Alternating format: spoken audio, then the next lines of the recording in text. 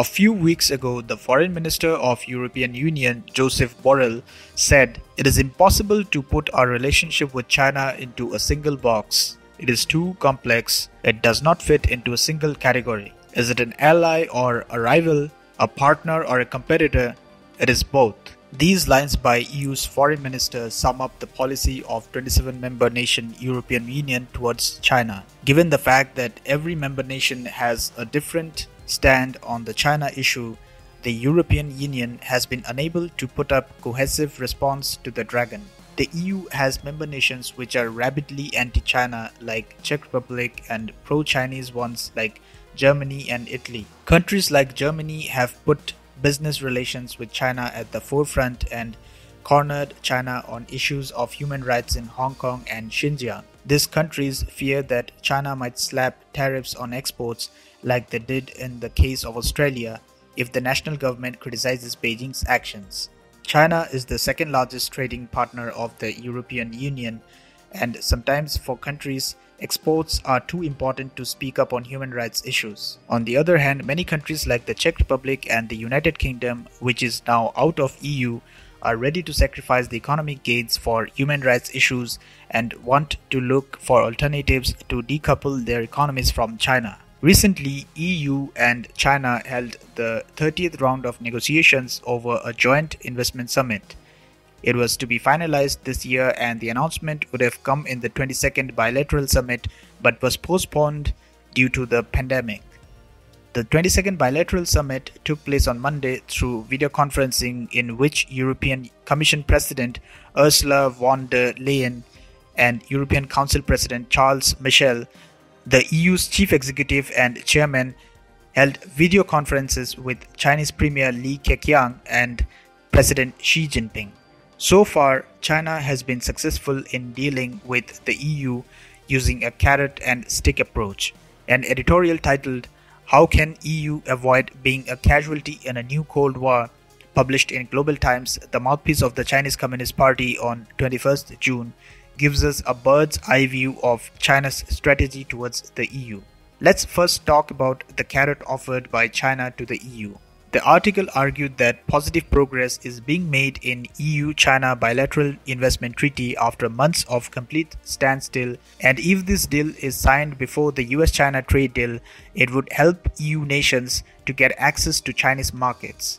If this momentum continues, the completion of the China-EU bilateral investment treaty will be significantly earlier than that of China-US investment treaty, which would give the China-EU economic and trade players more opportunities, wrote Global Times, which has been now recognized as a foreign mission by the US government. Now let's come to the stick. In the same editorial, Global Times threatened the EU that the bloc could become a casualty in the US-China Cold War if it chose the American side. It also pointed out that the European Parliament's decision to take the Hong Kong matter to the International Court of Justice could be a major problem in the relations between the two. It read, "If the China-EU bilateral relationship is to maintain overall stability under the current circumstances, efforts are required from both sides to overcome difficulties and find a new way forward." The tone of the article was very derogatory towards the European Union. It argued that the EU could become a victim of the US-China Cold War, as if it is a small entity that will be crushed in the fight of two big players, disregarding the fact that the EU as a bloc forms the second largest economy after the United States. All these problems are both opportunities and challenges for the EU, requiring EU leaders to show political wisdom to prevent its economy from being a victim of the new Cold War, wrote Global Times. Such a derogatory tone for a bloc whose combined economy is larger than that of China shows the arrogance of the Global Times and its lack of respect for the indecisive European Union.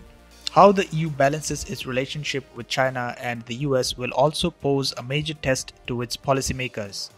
A common concern shared within EU business circles right now is that Europe could become a casualty in the US-China standoff, argued editorial by Global Times. The European Union has been indecisive on China right from the outbreak of coronavirus. The 700-plus member-strong European Parliament, as well as the Parliament of member countries, has been very vocal against the Chinese Communist Party, but the executive branch of the EU, as well as national governments, have been more cautious in dealing with the dragon. The executive branch fears Chinese sanctions and tariffs of exports to China, which will hurt the companies amid these testing times when demand is already very low due to pandemic lockdown. The European Union desperately needs Chinese investment as well as access to the Chinese market to revive its economy.